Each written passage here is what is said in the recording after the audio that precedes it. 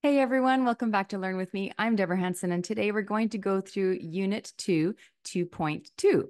And so we're going to get started on that. So Unit 2 is 15 to 25% of the AP exam, just like Unit 1. So there's quite a bit to learn from this one.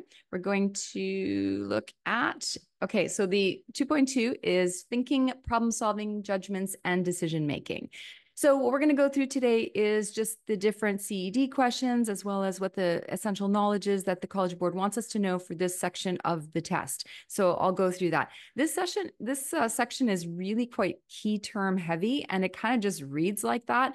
So I think maybe it's going to seem like one of my key term videos, but it's really not. It's actually the content that goes with the CED. I will still make a key term video because I think those are helpful when you have the definition and a real life example. But if it kind of looks like that and you're thinking, is this for key term video? It's not. Anyway, let's see what that looks like now. If you really like the content right now, please, if you could subscribe and like my videos, it really does help me a lot. And I've kind of like made a bet with my kids that we're going to make it to 10,000 subscriptions, which I know is a really long way, but that's okay. Maybe you can help me one at a time. Okay. So let's have a look at 2.2. So the CED question for 2.2 is explain how psychological concepts and theories account for thinking, problem solving, judgment, and decision making. Okay, so these are some of the key terms that we are going to discuss in this video, but I will, as I always do, I'll make a separate video with those key terms, definition and key term, and real life example, just to make it easier for you. Okay. So we're going to start off by understanding thinking, problem solving, and decision making. So basically the overview of the key cognitive processes is concepts, problem solving strategies, judgment, and decision making. And it's sort of the importance of understanding how all of these processes work in our everyday life. Okay, let's keep going. So we're going to start off with concepts and prototypes. So what is the difference between concept and prototype? So the concepts, we think of the mental categories that help us organize information. So for example, fruit includes apples, bananas, oranges. We kind of think of it as like under that umbrella of fruit. Prototypes is the best or most typical example of a concept. So for example, robin as a prototype for the concept of bird or blue jay or cardinal. It's like we think of it as that's what a bird is. It's a prototype. Okay. We're going to look at schemas, and that's the thinking frameworks of schemas. So let's have a look at the different types of schemas we can have. So we learned this, I think, in 2.1, we actually did a little bit talking about the schemas, but anyway, we're going to keep doing that. It's the mental framework for organizing and interpreting information. We know that schema is things that we've learned before. It's like that prior knowledge, but we use that mental framework to organize what is happening for us. Assimilation is integrating new information into existing schemas without changing them. So you are kind of like using your schema, but you're integrating new information to kind of understand what you're seeing. And accommodation is changing schemas to incorporate new information. And so we'll give you some examples about that in the key term video. Okay, then we're going to look at the difference between algorithm and heuristics. So algorithm versus heuristics. Algorithms are step-by-step procedures that guarantee a solution. So for example, when you're solving math problems in math class, you are literally using step-by-step procedures to get to that guaranteed solution. Well, I mean, not for me because I'm terrible in math, but most of you probably are much better. Heuristics, the mental shortcuts that simplify problem solving, but may lead to some errors. So basically guessing on past experiences. So that would be using heuristics versus using an algorithm, a step-by-step sort of set pattern, I guess. Okay, we're going to talk about representativeness and availability heuristic. Okay, so representativeness heuristics is judging based on how well something matches a prototype. So for example, assuming someone is a librarian because they're quiet and like books. Availability heuristics is making decisions based on the most readily available information. So for example, fearing plane crashes because there was a recent plane crash in the news. We're going to look at mental set, priming, and framing. Mental set is relying on previous solutions or strategies. So for example, using the same approach to solve different problems, okay?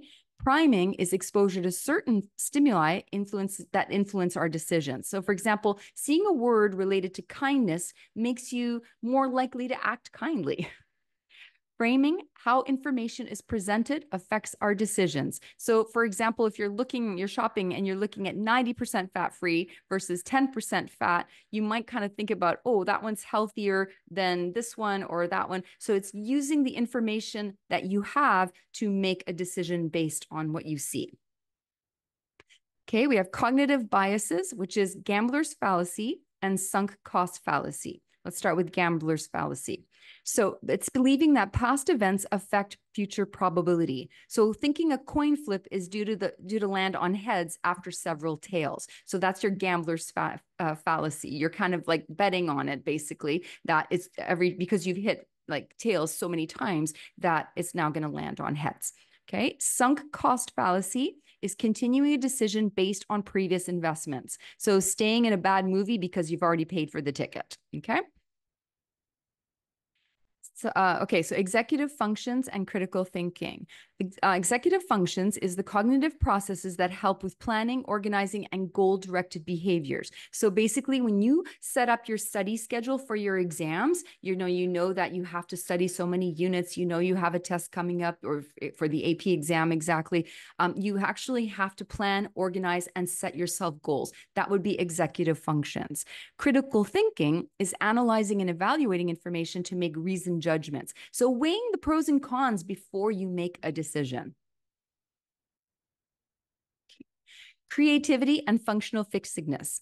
Creativity and thinking outside the box, basically. So creativity is generating new ideas and thinking in novel ways. Most of us do that all the time. We think about new ways we can do things. We generate new ideas. Oh, wow, this sounds like a great idea. I'm going to try this. Divergent thinking is exploring multiple solutions to a problem. So you don't look at it in just one way. I mean, I'm also an SAT tutor, and I tell you, every time I tell the kids, especially in the math section, there are multiple ways to solve these problems, right? So it's using that divergent thinking. Functional fixedness, getting stuck seeing objects only in their usual function. So basically, if you had to unscrew something and you didn't have a screwdriver, you could use a coin. Well, if you are set that you must use a screwdriver to unscrew that screw, and you can't use an alternate method, then you're exhibiting functional fixedness. Okay, we're just going to do a little like review here. So some key points to remember from 2.2. Concepts, schemas, and prototypes form the basis of thinking. Problem-solving strategies include algorithms and heuristics. Decision-making is influenced by biases, prior experiences, and cognitive processes. Creative and critical thinking are crucial for overcoming mental barriers. Okay, so that's all I have for today for 2.2. Actually, not a very long one, only with one CED question. So really, you could see it's important to understand all the key terms in this unit to be able to answer the question that the CED has put out for us, okay? So thanks again for listening. Please like and subscribe my videos. And if you want to listen to the key terms video, I'm going to make that one also so that you have the key terms, all of the key terms for this particular section of the video. Thanks a lot. See you next time.